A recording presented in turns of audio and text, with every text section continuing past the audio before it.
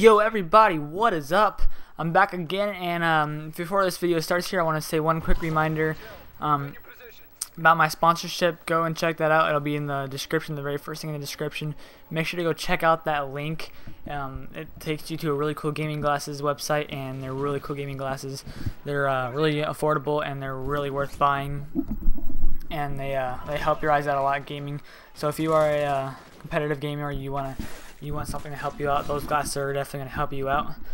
If not, it's whatever. So let me get right into it, guys. So basically what I got for you guys today is information about PS4 becoming the lead platform for the next Call of Duty. Now, I know a lot of you Xbox people are going to be pissed off about this, but I'm personally excited about this because I'm a PSN person. I love PlayStation. I mean, personally, I like it better than Xbox. I mean, I'll probably get a lot of shit for saying that. All you guys will be like, oh, Xbox is better. I don't really care. I prefer PS4 over Xbox. You save money playing it, and it's the same quality. So, that's the only reason why I don't care about Xbox any other than that. So, basically, yeah, so there's a, it hasn't been officially announced yet, but on the website it says, according to Famous Mortimer, I really don't know what that means, honestly, but they're gonna make an announcement soon that PS4 will be the lead platform for Call of Duty games going forward. So that's really exciting for me because I don't really do MLG, but I actually might start doing MLG just because the lead platform will be on PlayStation 4. And for those people who didn't know, that the next Call of Duty is going to be focused on the next generation consoles.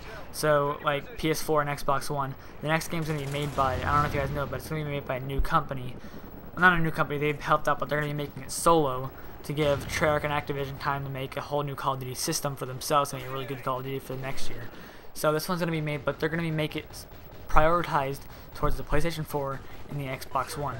The PlayStation 3 and Xbox 360, a knockoff company, is going to make the game for that. So if you don't have a PlayStation 4 and Xbox One, you're basically going to have to buy a knockoff version of the next Call of Duty, because the knockoff company is basically making the next Call of Duty for the lower generation consoles. So along with that, they don't know yet, but along with that, they're not sure if the DLCs, how traditionally Xbox gets them a month earlier than PlayStation 4. Now, since PlayStation 4 is going to become the lead platform, most people are just kind of guessing that they're going to have that now be that PS4 will get the map pack a month earlier than Xbox now, since they're going to be the lead platform, because PlayStation 4 outsold the hell out of Xbox One. It was out of stock and out of stores, not even in stores, when Xbox One had plenty in stock. So they obviously outsold it, and that's mainly the reason why they're going to be switching from PlayStation 4, from Xbox One to PlayStation 4. They're going to be making that the lead platform console. So I'm personally excited about this, guys. Let me know what you guys think about it. I know probably all you Xbox fans are going to be like, oh no, they should keep it on Xbox. I mean, if that's so, that's your opinion. I'm not going to argue with it. I mean, don't argue with my opinion that I like PlayStation 4 better. I mean, I'm happy for it personally. If you're not, I mean, that's not my fault, so don't take it out on me for making a video about this. But just let me know what you guys think about this. If you guys think that they should switch it to the lead platform of PlayStation 4 or not. I personally think they do, but I mean, that's my opinion. That's not going to really change anything. That's just my personal opinion. I really think that they should, because I love PlayStation 4 and it did outsell, and so it did outsell the Xbox. So I mean, that's basically this. So yeah, I told you guys I would bring out that next mod menu video today.